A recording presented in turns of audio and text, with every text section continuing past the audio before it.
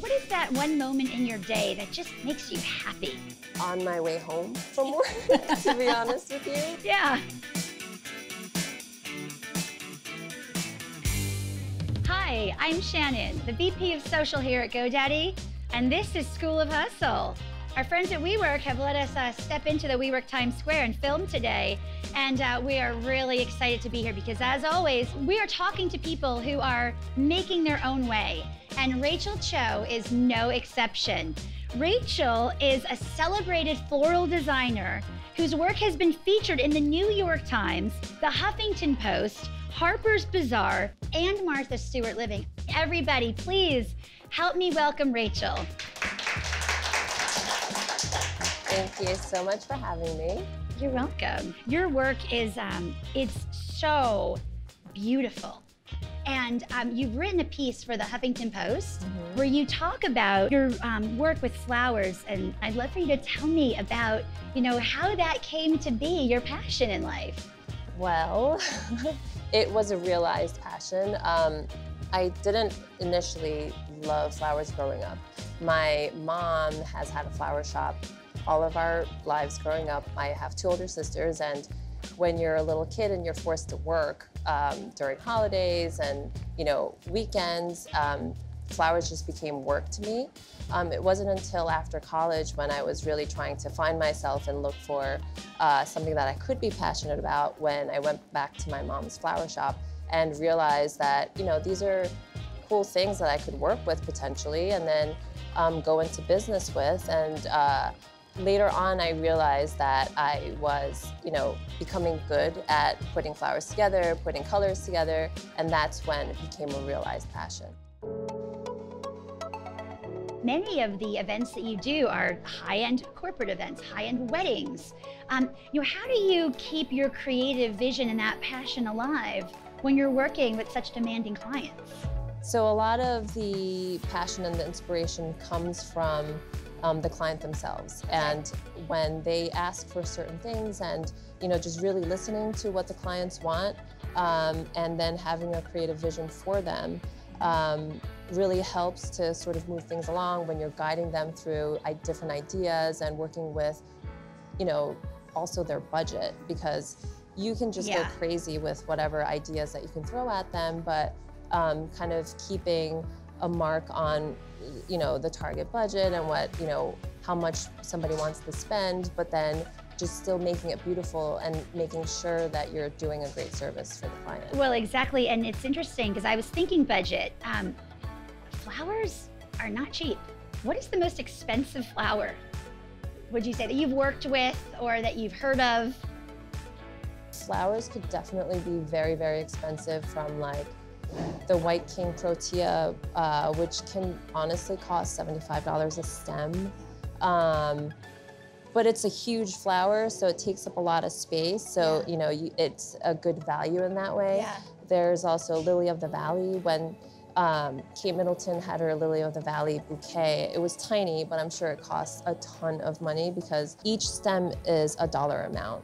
And then when you're putting together like 200 of them, that costs a lot of money. I'm wondering, it's not just about is it beautiful or not, but you are thinking of budget when you work with your clients, and then you have to source everything. Correct. So what goes on in the back end?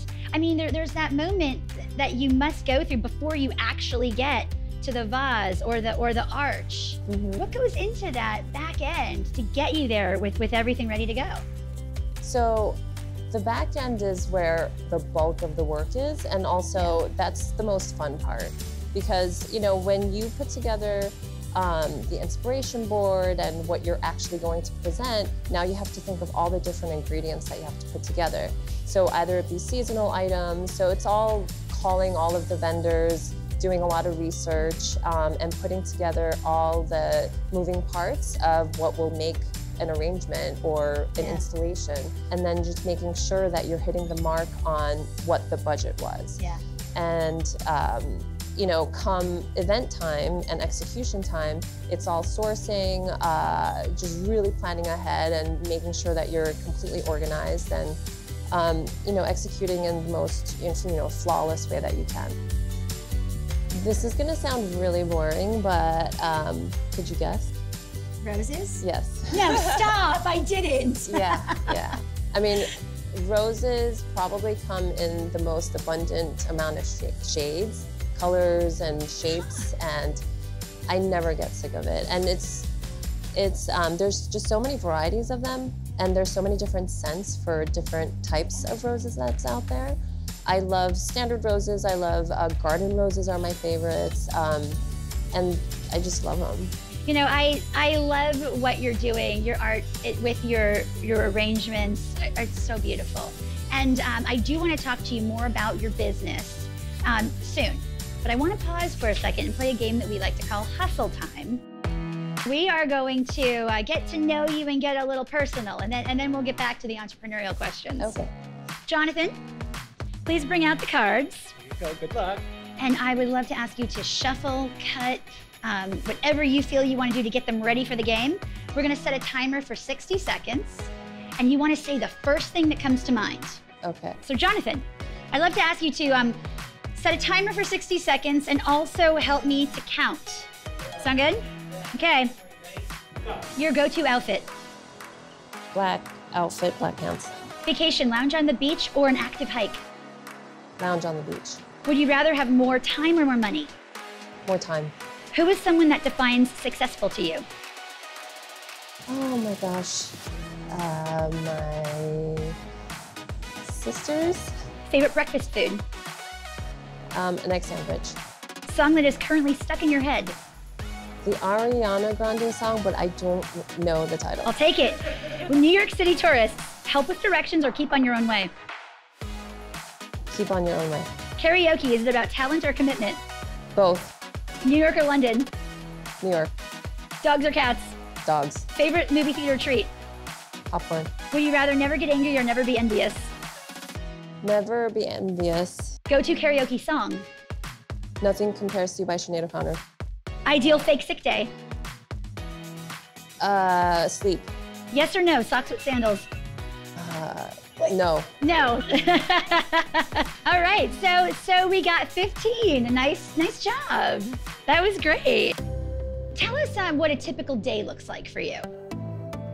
A typical day, there's never really a typical day because it could range from my morning starts at going to the nursery or going to the flower market or having a client meeting somewhere.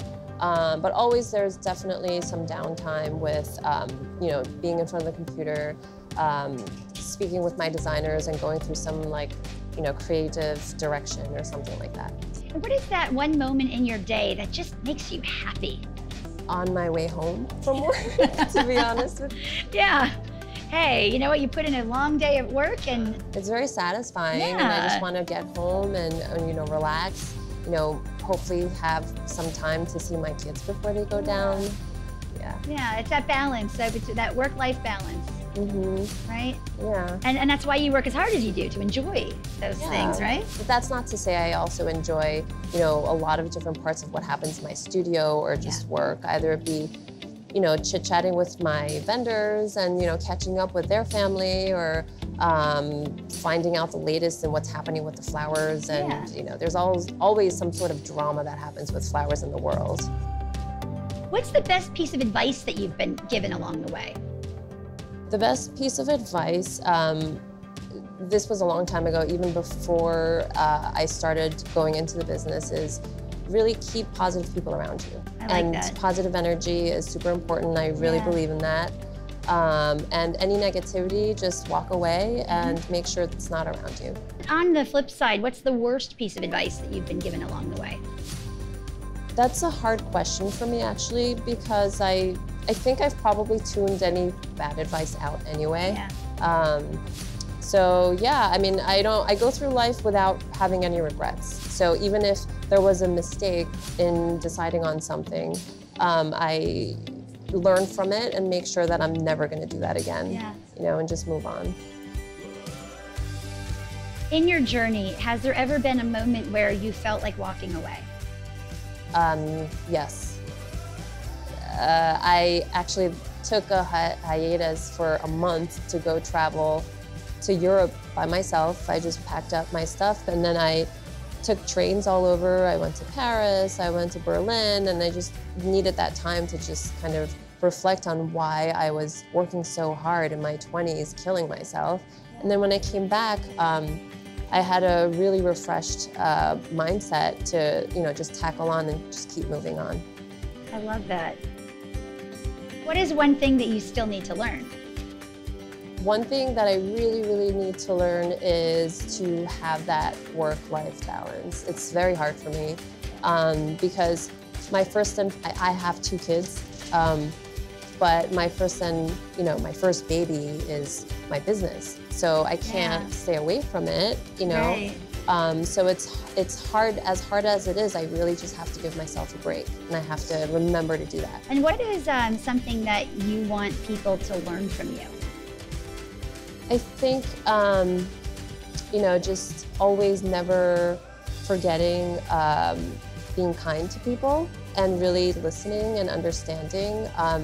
And, as I think time goes on and, I just go through this career, it just makes me more and more humbled in a way, where I meet a lot of talent. There's so much competition out there, and that really humbles you. Yeah. Even after I make something, I strive to keep doing better.